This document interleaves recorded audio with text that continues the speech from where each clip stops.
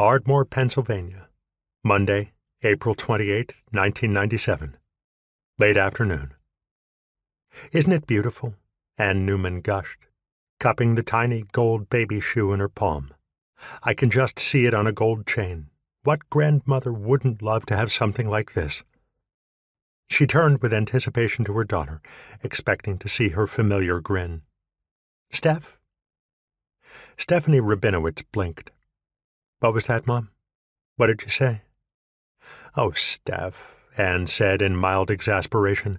I was asking you what you thought about this charm. My, that is pretty, Stefanie said, leaning closer. How much is it? Apprehensively, Anne turned over the attached tag, uttering a quiet gasp when she saw the figures written precisely in stark black ink. Oh, my goodness, she sighed. $270. That is definitely out of my price range.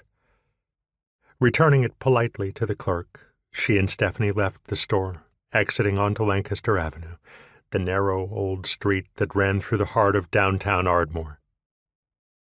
What is it? Anne asked with concern. You've hardly said 2 sentences all afternoon. This is a holiday, for goodness sakes. We're supposed to be enjoying ourselves.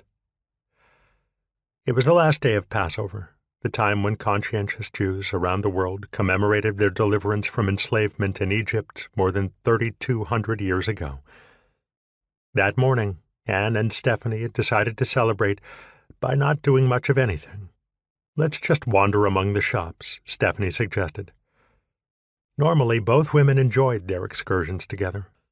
Although they lived within a 20-minute drive of each other, neither of them had much time during the normal work week for casual mother-daughter conversation.